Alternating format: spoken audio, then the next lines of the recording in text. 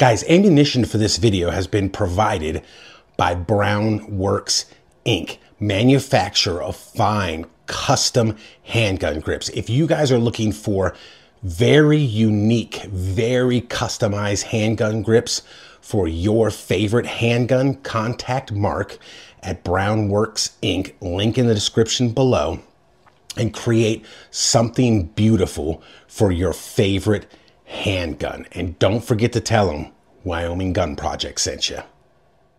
What's going on, everybody? Welcome back to the channel. So as you can see, we have the brand new release from Smith and Wesson. This is the Bodyguard 2.0. This is their newest release in the 380 game.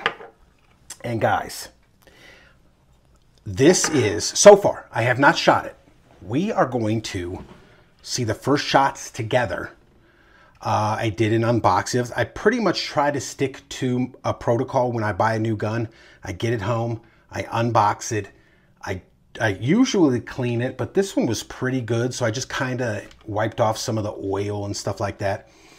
And then I film the tabletop and take it out to the range to get the first shots and just see how it performs. Now, sometimes the range portions have to wait till the next day or a couple days later because I'm not able to get out to the range, which is even in my backyard. It's just sometimes I got family stuff, it's really hot or whatever. But normally I'll film the tabletop, I'll pack everything up and go out back and film the live fire range portion because I like to keep my thoughts fresh when I do it. And this is, I don't want to say it's a game changer, but it's close.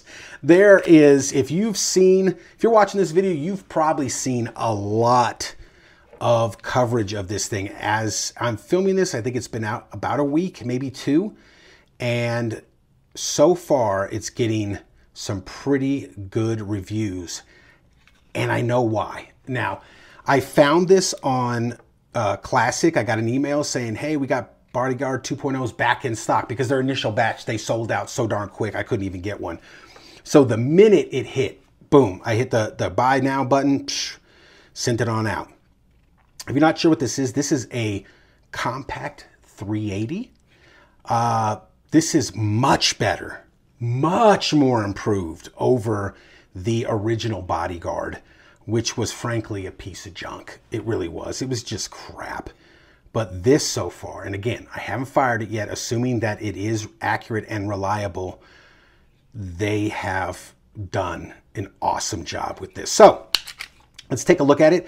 It comes with one 10 round, so you would get 11 in the gun, and one 12 round, so you would get 13 in the gun. So if you carried a spare magazine, let's say you carried it with the 12 rounder ready to go first, you have 23 rounds of 380 in a very compact package. Now, it's not as small as like some of the micro 380s, like the Taurus TCP, and I think the Bodyguard, the first Bodyguard, is a little bit smaller than this. It's not as small as the micro ones, but it is very small. So, as you can see, it has new front and rear cocking serration. So the old ones had kind of small ones on the slide here. This is almost like a shrunk down M&P or a Shield in 380. And again, if it works, it's going to be fantastic.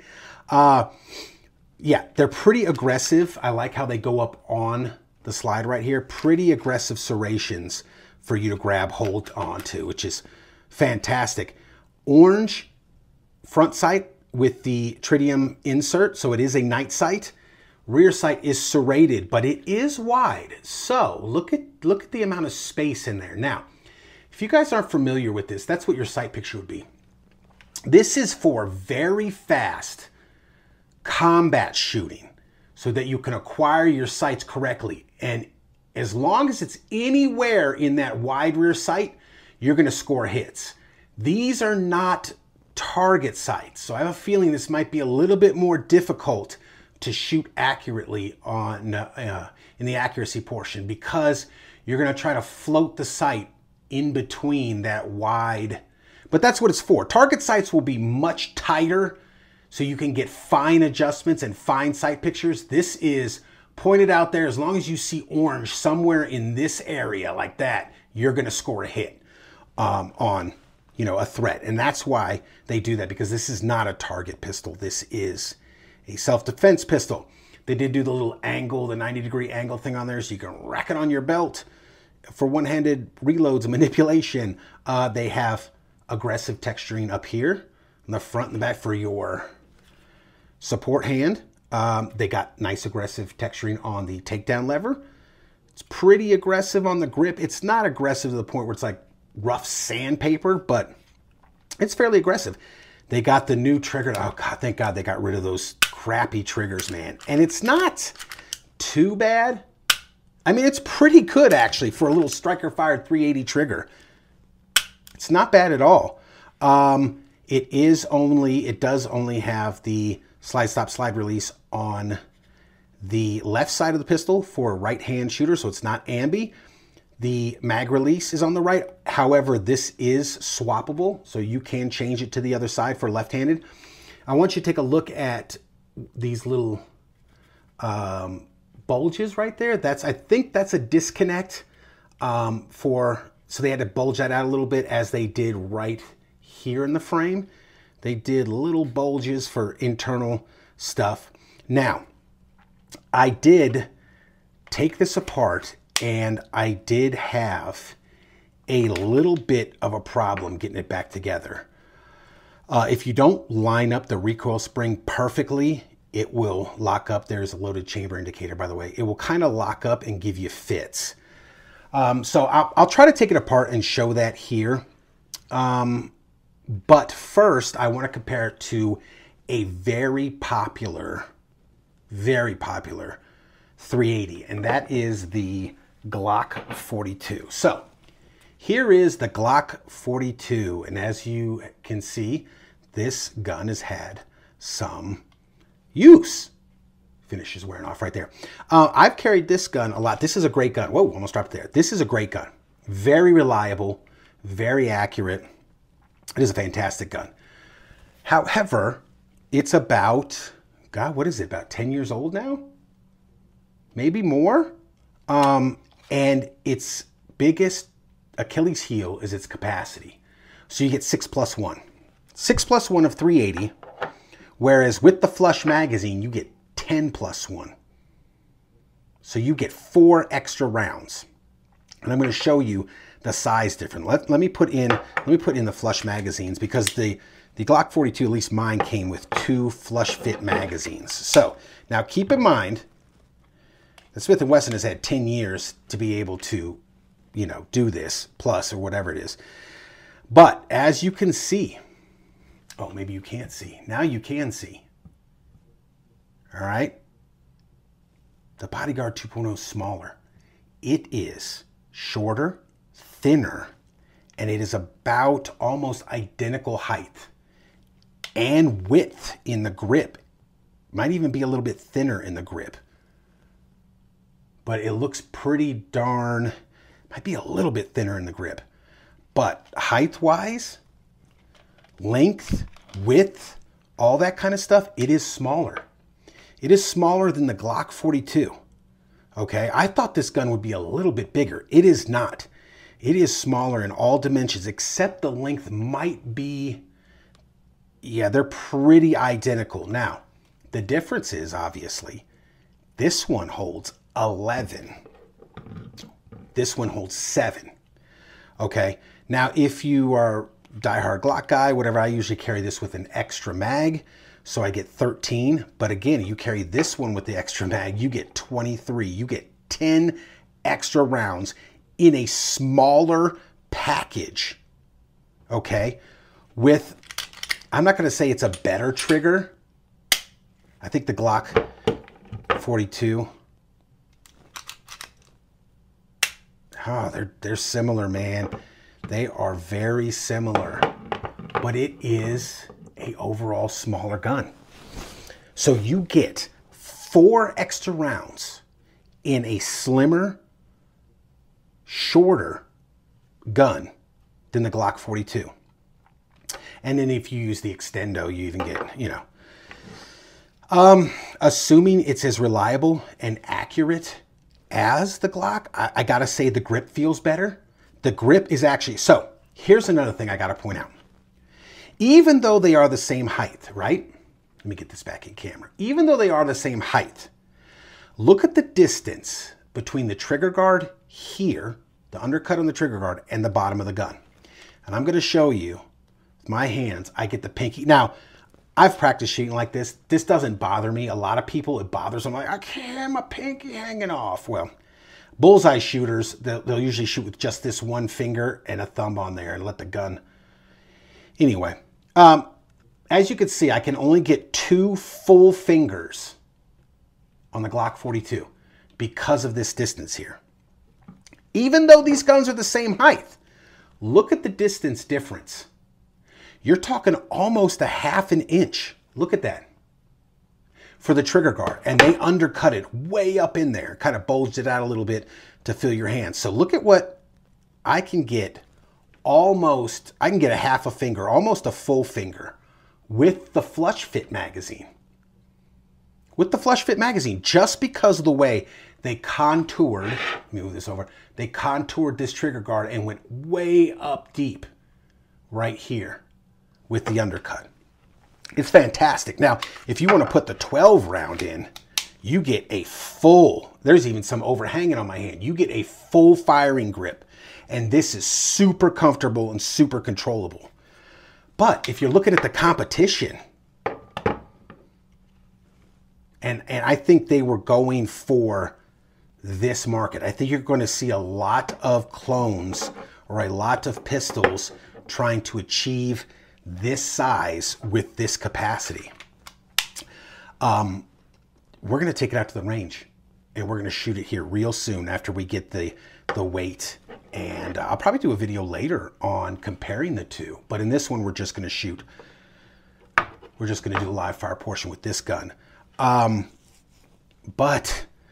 I mean, wow. So let's get the weight. Oh, you know what? No, let me disassemble it first because I told you I had that issue. All right, now the spring is kind of, it's kind of, you just kind of lift it out. It doesn't seem like there's a discernible shelf.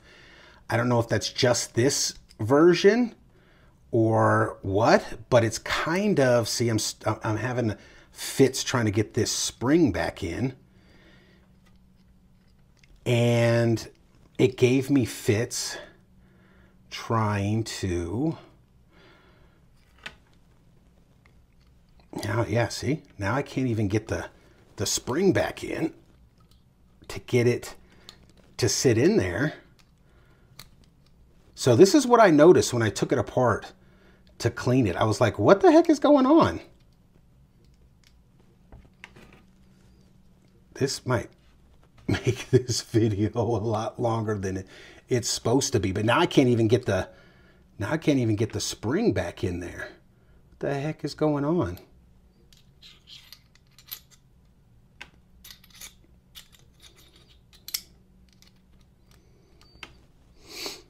See, this is an issue I was dealing with, trying to get it back together. I don't know if it's just this particular gun, because there we go. But it doesn't seem like there's a discernible shelf. And then you have to really, really line it up there. Let's see if it does, if I can get it this first time. I kind of got it and I wiggled it a bit and then there we go, I got it.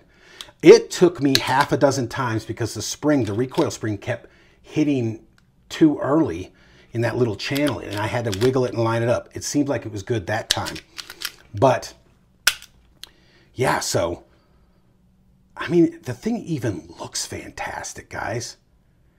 Assuming it shoots and it is reliable, this is no wonder this thing is so popular.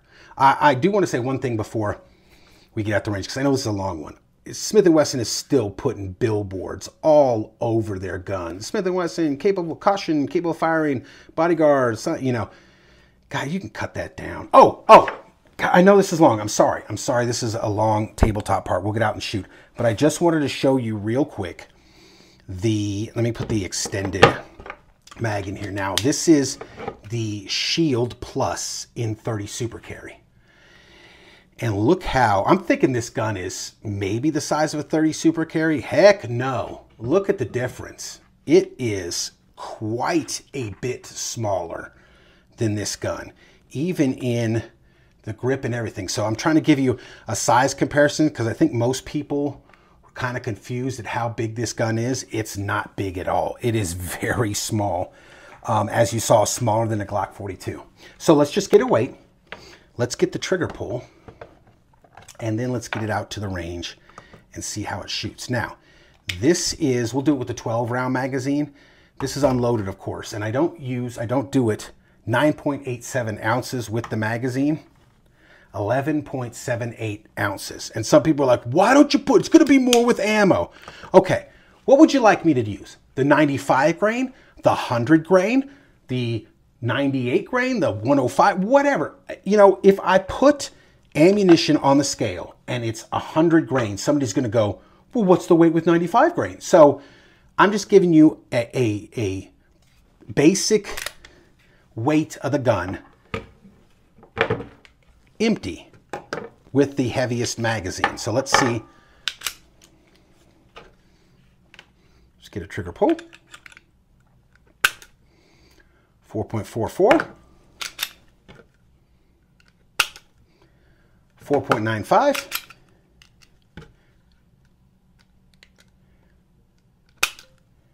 That's not right. 106. It's not that light. 4.04. So it's probably about 4.5 pounds. There's the take up right there. There's the wall. And then it breaks. It's actually a really nice trigger. There's the reset, wall, and then it breaks. So let me stop talking because this has been long enough. Let's get out to the range and just see how it shoots. Okay, so as you can see, we are back out on the range. I think I got a storm coming in, so I got to hurry this up. We have the Bodyguard 2.0. These are the first shots out of this gun. So we don't have a clue where it's hitting, if it's reliable. You and I are going to see it together. We got our C-Zone steel down there at 25. I think this one's loaded with PPU. So we got the 12 round mag in with the little extension there. It gives you the full firing grip. So we have 13 in the gun. I got a spare mag in my pocket, and we're just going to fire it up. See how it shoots, man.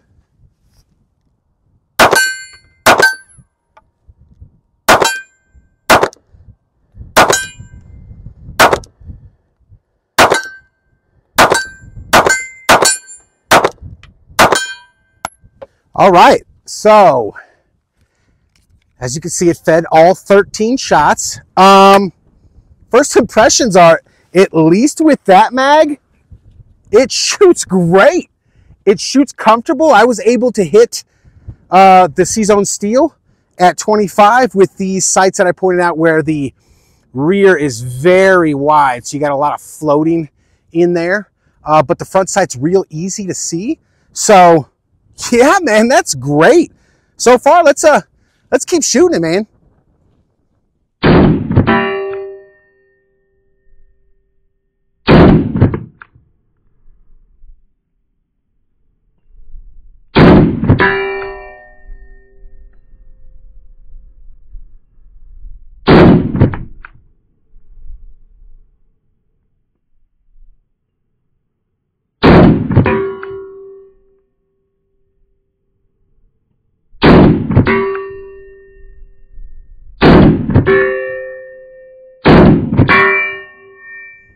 Okay, so we have the 10 round magazine full that gives you, at least me,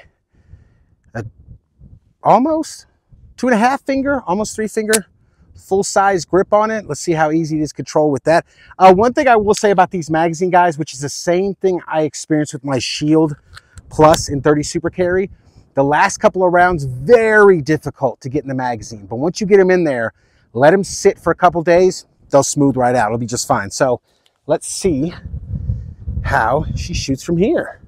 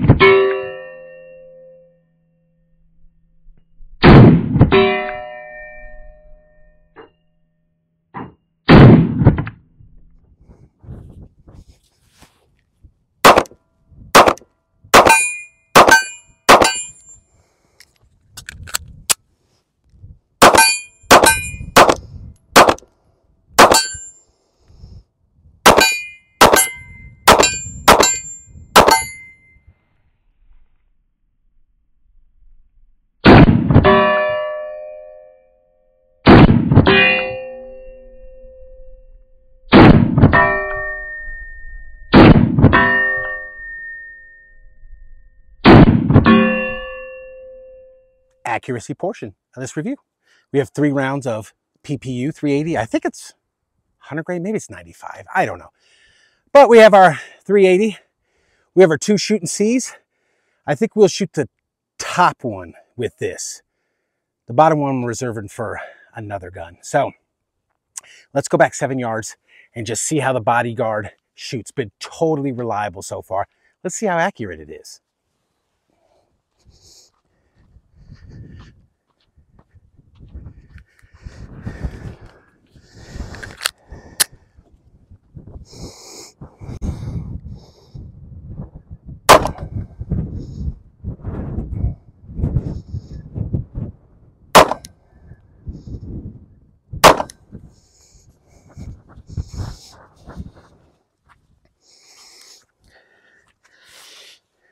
I'd say that's pretty damn good for this little guy. Shoots a little bit low for me. I was putting the orange dot front sight right on the orange dot, whoops, of the shooting C, and it hits a little bit low, but that's a nice tight group. So windage looks like it's excellent. I'm not going to argue with that, especially out of this gun. Guys, this gun is very, very shootable, but we're going to, dive into that more back in the final thoughts. So let's go and get the final thoughts. All right, folks, final thoughts on the Smith and Wesson Bodyguard 2.0. Ooh, the wind's kicking up. Sorry about that. Bodyguard 2.0. It's fantastic. I'm telling you right now. I know there's a lot of, big companies. A lot of people are jaded when they watch YouTube reviews of a bunch of different products, but especially firearms. And as soon as all the big channels get a hold of the new gun and launch date and all this stuff, but let me tell you, this is about a week. I'm filming this about a week to 2 weeks after launch. I bought this gun with my own money, okay? I don't have any affiliation with Smith and Wesson or anything. I do have a fantastic ammo sponsor. Shout out to Mark, Browne Works. Go check out his fine custom handgun grips. So I am super grateful for him, but I do not have any affiliation with any of these guns. I pay for these guns with my own money. So you're going to get an honest review. You saw on the tabletop how I struggled to get the spring back in, and how I was explaining to you the other night, you have to wiggle it to get it. I don't know if anybody else has experienced that, and it could be user error, although I have a lot of guns, been shooting a lot of guns, a lot of years, and a lot of my guns are not as difficult to put back together as this little guy. But I did get it back together, and it has worked flawlessly. It is accurate, as you saw in the accuracy portion. It is very comfortable to shoot. With this 12-round grip, you get a full firing grip. This thing is fantastic. I'm just telling you right now. Again, I don't have to say these nice things because they gave me the gun, and it, you saw it. It freaking shoots, man. You do get a little bit, I don't know if that's coming through.